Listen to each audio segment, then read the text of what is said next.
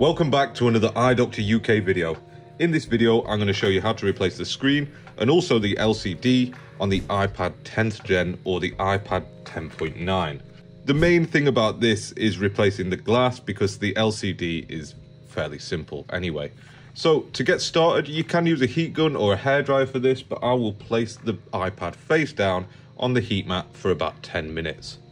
My heat mat's set to about 75 degrees C, and the purpose of warming it up is to soften the adhesive that sits on the edges of the iPad, holding that digitizer in place. Once the iPad's had 5 minutes on the heat mat, I'm going to flip it back over. This one's going to be awkward because it's got this silly little ring thing on it, and I don't want to remove that because the customer will probably be grumpy with me. But what I'm going to do is start off here where I can see some of the adhesive, and I'm going to begin by trying to pull out as much adhesive as I can, which of course instantly snaps. So we'll go to plan B, which will be apply some isopropyl alcohol to the edge of the iPad, just so it's soaking in the gap between the screen and the digitizer. In this instance, I'm not too worried about damaging the LCD because of course it is already broken. Obviously, if you're replacing the digitizer only, then you are going to be conscious that you don't want to damage the LCD, which is the bit underneath the glass. So what we're going to do to prevent that is insert a single-sided razor blade, just enough to make a small gap in between the chassis and the digitizer, and then we insert this small plastic guitar pick, and we're just going to run it along the edge, only inserting it a couple of millimeters at a time because we don't want to touch that LCD. As I'm working through, you can see I'm sort of lifting it up like that so that I can get the pick behind it and cut through the adhesive. I'm lifting it up with my fingers too, and I'm just going to work my way around the edge. There's only a very thin piece of adhesive holding these on. It's not like older iPads where there's a bit more adhesive. So I'm just going to lift up the digitizer and cut my way through to detach it from the chassis. Once we're into this, we can see that it opens up like a book from the back cover, like all iPads, except on this one, the digitizer cables are just here and here. Notice how I never touch this right hand edge. It's not important because it opens up like that. We don't need to do anything with it. Now that it's removed, I'm going to take it back to the bench where we'll take it apart further. So just a little note, if you've ever got one of these sort of pulley ring things on there, if you pop it on a bit of tape like that and rest it on there, it means it'll sit fairly flat. Little top secret tip from the iDoctor himself. To begin disassembling this iPad, we're going to remove the 8 T2 screws that are holding down the LCD, 4 on either side. If your LCD is in good condition, of course, be careful and avoid touching it because any smudges or marks on the LCD can be difficult to remove. Once we've got the 4 on the right edge, we're going to move on to the left-hand edge now and begin removing the other 6. This kind of reminds me of the iPad Mini 2, which was held down by a lot of screws.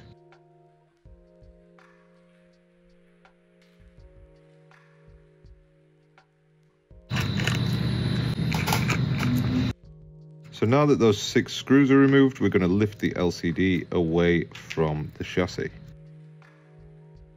To remove the LCD, I'm going to go in with the spudger at the top here and begin prying upwards to release it. And then this comes away like all iPad screens, lifting up a bit like I don't know, a notepad or something. It opens up towards the bottom. Now we'll continue tearing down the device, starting off by disconnecting power from it by unscrewing the battery screw and then placing a small piece of plastic between the battery and the motherboard to isolate power. Now that the power is isolated, I'm going to remove the 2 crosshead screws that hold down the LCD cover and one of the digitizer connectors. Then I'll use some tweezers to lift off the shield and then disconnect these 2 connectors using the plastic spudger. That means that the LCD can now be lifted. It's stuck down a little bit, but not hard at all. Take that out of the way and put it safely for reinstallation later if you are keeping hold of your LCD. Remove these 2 screws now on this shield at the top Use tweezers to remove the shield, and then again with the plastic spudger to disconnect the digitizer connector. Finally, there's a couple of screws holding down the front microphone and sensor. Remove the 2 screws for the shield again, tweezers to get the shield out of the way, and then we only need to disconnect this one connector because the other one is for the front camera. With those disconnected, we can now separate the digitizer from the chassis, and we'll concentrate now on removing this microphone for installation onto our new digitizer. The easiest way to remove this is by using a little bit of heat. For this, I'll use my hot air gun set to 200 degrees C. A heat gun or hairdryer will do exactly the same job, it's just less expensive. Once that's heated up, softening the adhesive, I'm going to get under it with this scraping tool and peel it off, just like that. So with that sensor removed, it's ready to reinstall onto our new digitizer.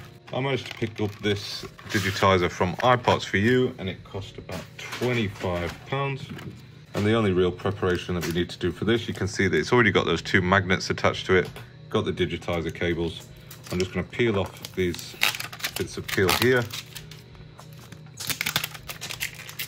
to protect the digitizer cables for transit, and then we're going to re-secure the microphone and sensor back into place. So to line this up, we're aiming for the center of the mic to go into the center of that little hole there. And once it's placed down, I'll apply a small bead of UV curing adhesive onto the edge of the sensor there, then use a UV lamp to cure it. Then I'll do the same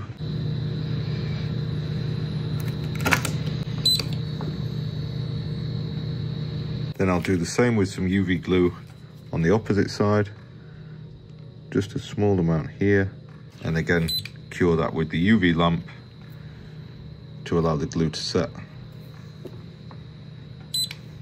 Once that's secured, we're going to move on to the preparation of the chassis now. Ensure that this chassis is absolutely spotlessly clean, ready to receive the new digitizer. The easiest way to do this, I've found, is one of these number 17 X-Acto blades, usually found on eBay or Amazon. And I'm just going to scrape off all the excess glue before we use acetone to wipe up any leftovers. Just be careful as you're going around with the blade, because you don't want to damage any of the sensors, like the ambient light sensor, which is this one here, or of course damage the battery or any other components.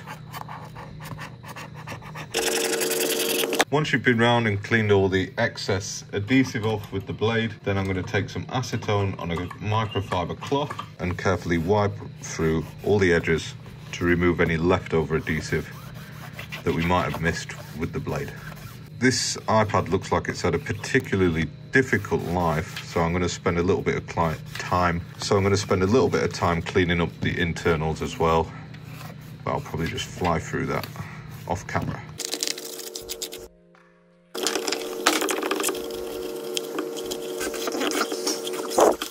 Now that it's cleaned up, we're going to start by offering up our digitizer and reconnecting the digitizer connectors. So I'm going to start top to bottom. So this one first, line it up and apply pressure to reconnect it. Then we've got the microphone and front sensor. Finally, this bottom digitizer connector. I'll just pop something weighted behind it and then re-secure 2 out of the 3 shields that hold it down. Starting off with this one, which is kind of shaped like a razor blade. Then secure the 2 crosshead screws.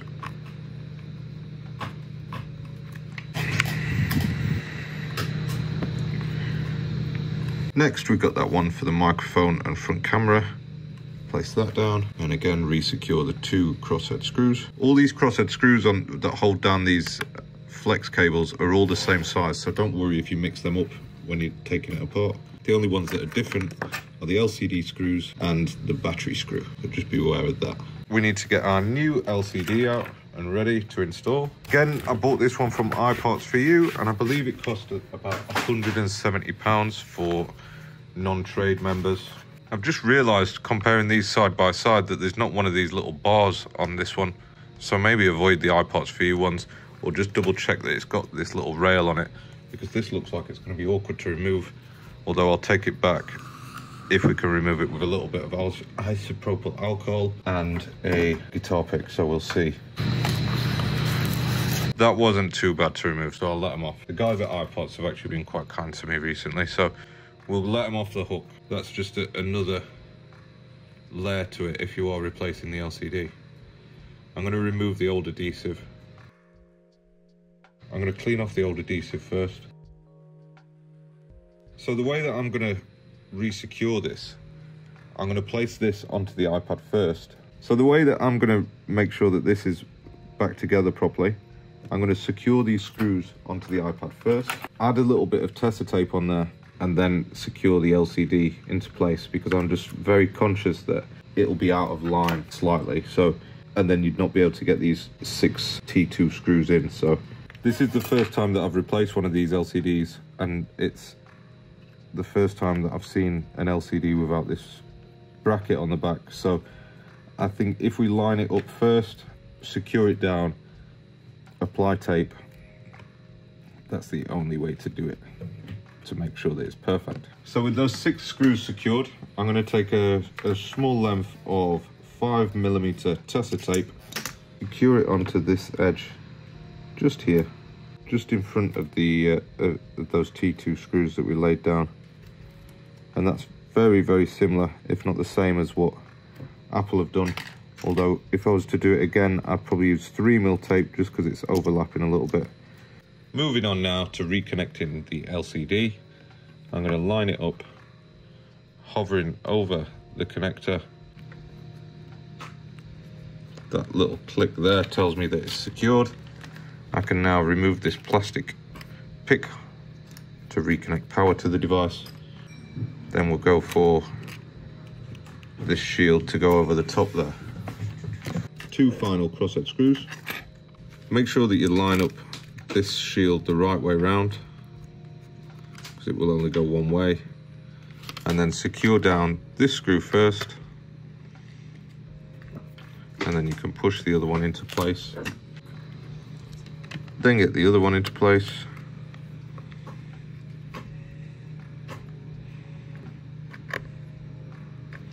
And then finally, we can get the battery connector re-secured down. Now we can place the LCD into place, make sure that it's going to sit in okay, so it can go into its sort of final resting place. So I'm going to make sure that they're in line first, over there, and then I'm going to sort of just drop it down and let it sit. Then I will re-secure one into each corner first, so this one and that one, so that it lines up. Because what I don't want to do is put pressure where I've put the tape and it be out of line, and I'm really worried about that.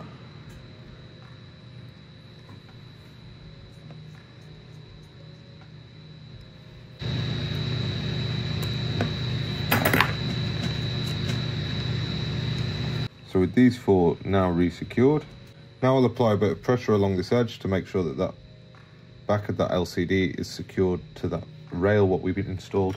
So now it's a good time to turn on your device and test that it's working fully. I'm not going to show me testing it, but for the purpose of this video, the next step that I want to take is these digitizers come with the Tessa tape pre-applied to them.